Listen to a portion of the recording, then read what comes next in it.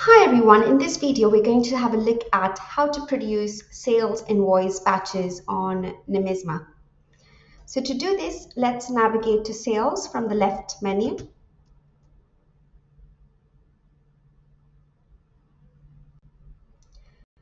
And then let's click new on the top right and then click new batch entry. So new on the top right and then new batch entry.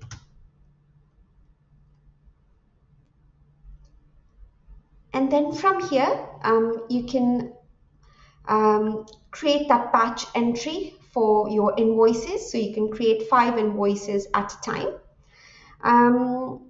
So you'll just need to go ahead and fill in the date, select the customer,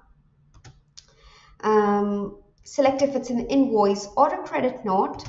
It automatically populates the invoice number field, but you can change it if you need it to.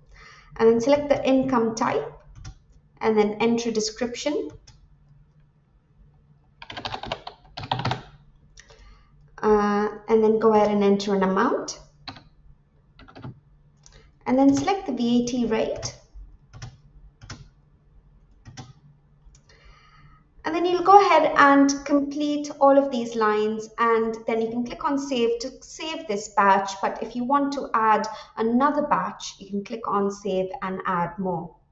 So if you do have any questions, do feel free to contact us on 020-3021-2326, and you can also send an email on support@nomisma.co.uk.